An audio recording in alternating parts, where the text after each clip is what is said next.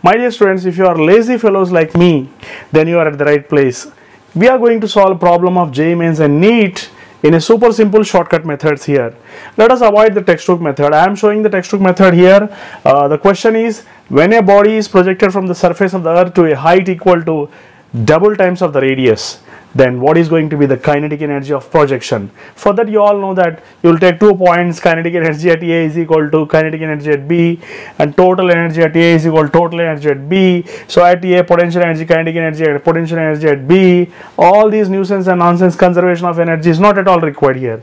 I will give you a super simple shortcut method, and that is, you will write, if you want to project the body upwards, you will write a shortcut, that is G capital M small m by R, 2 into n plus 1 by 2 into n plus 2. What does it mean actually? 2.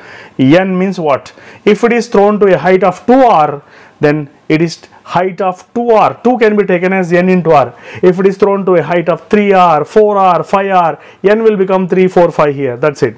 That's a very simple strategy here. Now, let me solve this problem. Very simple. Now, just see here. So, instead of doing all these lengthy process, you can just apply the formula and get the answer, that is G capital M small m by R.